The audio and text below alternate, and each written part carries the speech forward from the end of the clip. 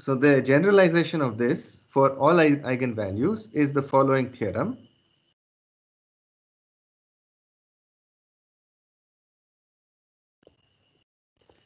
Which is a very central theorem in this variational characterization of eigenvalues. This is a theorem by two people, Courant and Fischer.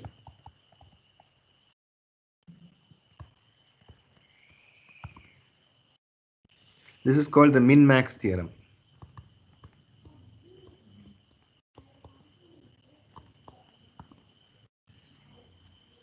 So as usual, our setup is A is an n cross n Hermitian symmetric matrix, and it has eigenvalues lambda 1 less than or equal to lambda 2 less than or equal to etc. lambda n. And suppose or let k be an integer,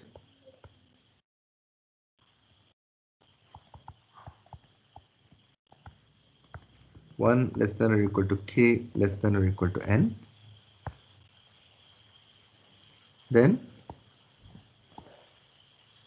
we have two results.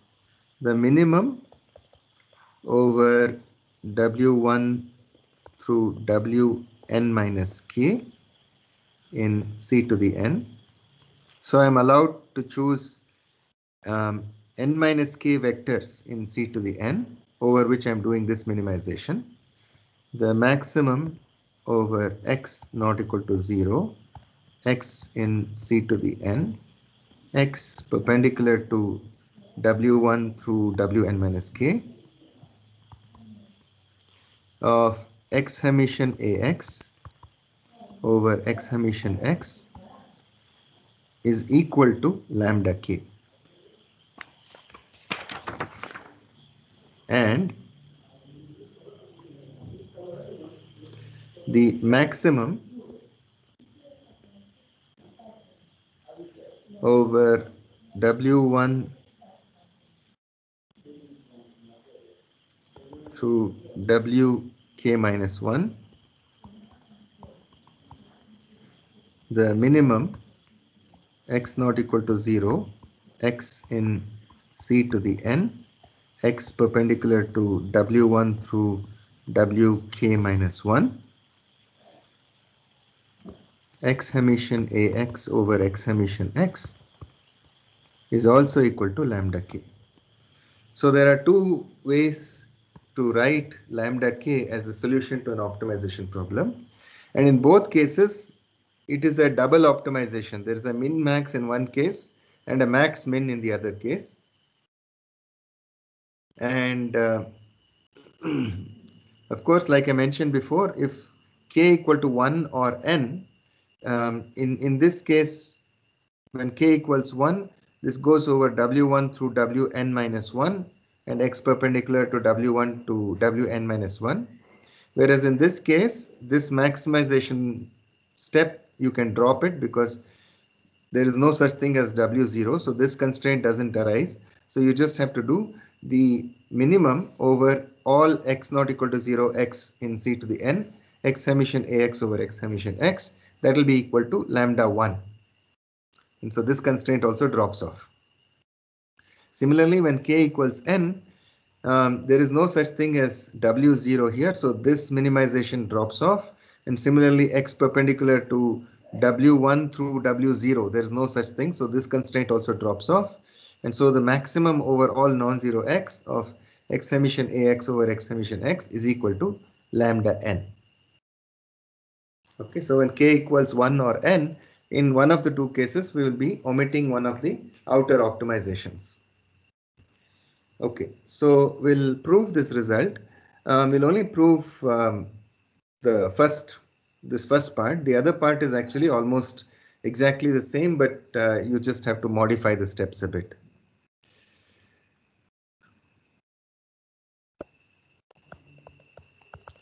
Okay, so as usual, we will write A as u lambda u Hermitian. U is unitary and lambda is diagonal of lambda 1 through lambda n. Then let k be some number which is between 1 and n.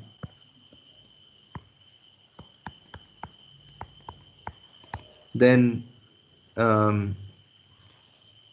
if x is some vector which is not equal to 0, then x Hermitian ax over x Hermitian x is as usual u Hermitian x Hermitian lambda u Hermitian x divided by u Hermitian x Hermitian times u Hermitian x.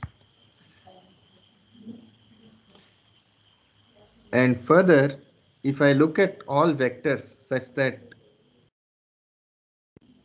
x is over all non-zero x, okay, is the same as, so I'll write it this way, u Hermitian x x in c to the n x not equal to 0 is the same as the set of vectors y in c to the n y not equal to 0. In other words, I'm thinking of u Hermitian x as y, and if I want to optimize this over all x not equal to 0, I can as well optimize it over all y not equal to 0. So if w1 through wn minus k in c to the n are given, then the sup of x not equal to 0, x perpendicular to w1 through wn minus k of x Hermitian ax over x Hermitian x is equal to the supremum over y not equal to 0, y perpendicular to, instead of since x is since y is u Hermitian x, I can write this as y is perpendicular to u Hermitian w1 etc. up to u Hermitian wn minus k of y Hermitian lambda y over y Hermitian y. And as before, I'll expand this out, and this numerator is actually equal to sigma I equal to 1 to n lambda I times mod yi square.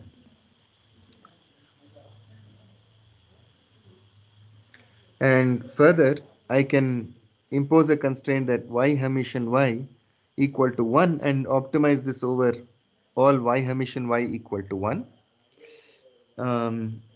Okay, so just for the sake of completeness, let me write this step.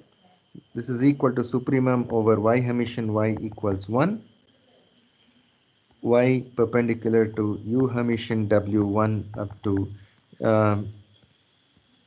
u Hermitian wn minus k of sigma I equal to 1 to n lambda I mod yi square.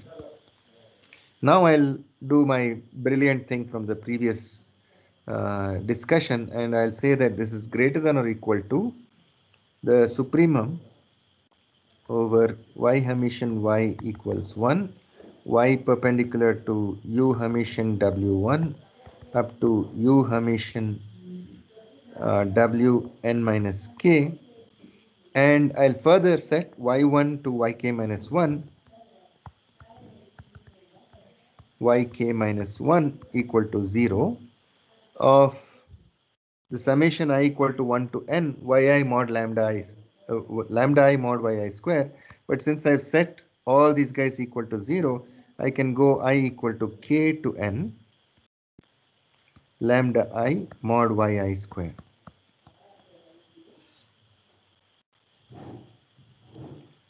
And this in turn is equal to the supremum. Since the first k minus 1 terms are equal to 0, this constraint y Hermitian y equals 1 reduces to yk square plus yk plus 1 square plus etc. up to yn squared equals 1 and y should still remain perpendicular to u Hermitian w1 up to u Hermitian wn minus k of sigma I equal to k to n lambda I mod yi square. And of course, as before, this is a convex combination of lambda k plus 1 up to lambda n. And this convex combination is at least equal to the smallest value here. And another way to think about it is I'll replace all these lambda i's with lambda k, then I'm only decreasing the value. And summation k equal to I equal to k to n mod yi squared equals 1 because of this constraint here. And so there's nothing left to optimize. And so I can say that this is greater than or equal to lambda k. Okay, so what we've shown then is that the supremum over all x not equal to 0, x perpendicular to w1 through wn minus k, x Hermitian ax divided by x Hermitian x is greater than or equal to lambda k. And this is true for arbitrary w1 through wn minus k. But again, the previous result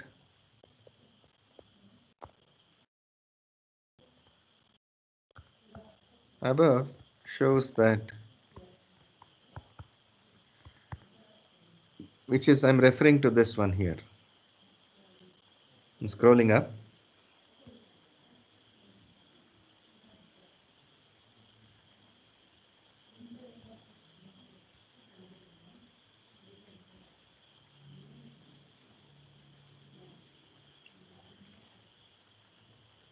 So the minimum over, yeah. So as a first step, I need to change k to n minus k. Then what will happen is this un, I would be doing uh,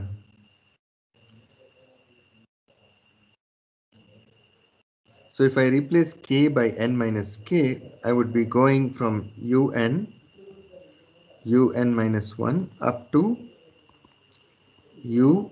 I've replaced k with n minus k, and I would have, I'm counting down. I have to count down up to um,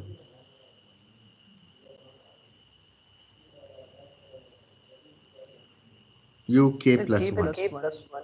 Yes, sir. Okay, and this, if x is perpendicular to all of these vectors, then what I will get here will be, let me write this with a different color so that it is not confusing later on. un minus 1 uk plus 1 will give me, I've replaced k with n minus k, so I'll get lambda k here.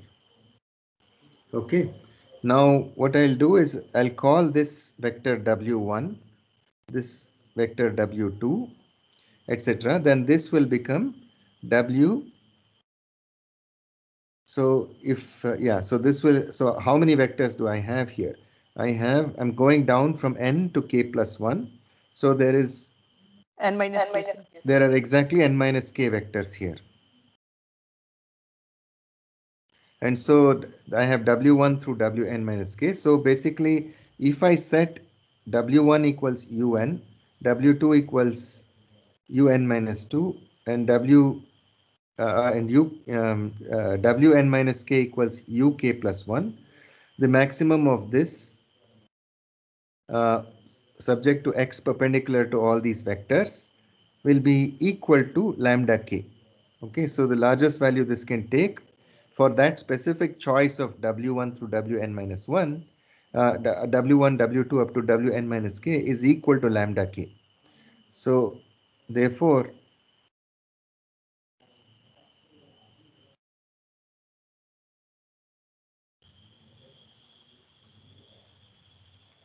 yeah, just go back and think about it. So this result shows that equality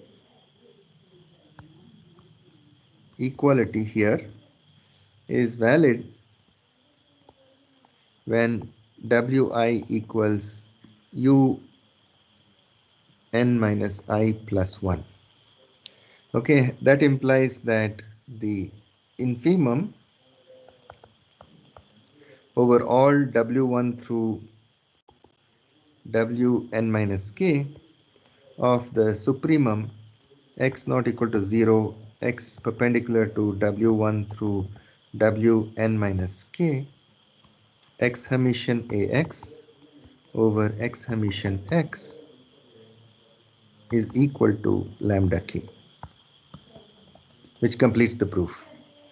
Okay, so I don't want to go further ahead. The next theorem is another very crucial theorem, which is called Weil's theorem. We'll discuss that in the next class. But what I strongly suggest is, you guys should definitely go over the proof on your own and make sure you understand every step of this proof, because the ideas in this proof will use again and again and again to prove many more results.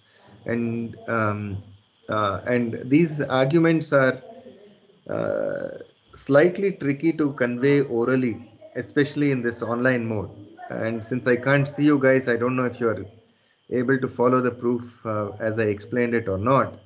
But based on whatever I said, if you now go back and look at the proof on your own, you will be able to fill in the steps. And if you're not, then please stop me at the beginning of the next class and ask me which step you weren't able to follow, and we can go over the argument again. But the arguments we made today are crucial. We are going to reuse them in many proofs going forward. And at that time, if this proof is not completely clear to you, you won't follow many of the proofs that we are going to discuss in the following classes. So please spend some time on it. So we'll stop here for today and we'll continue in the next class.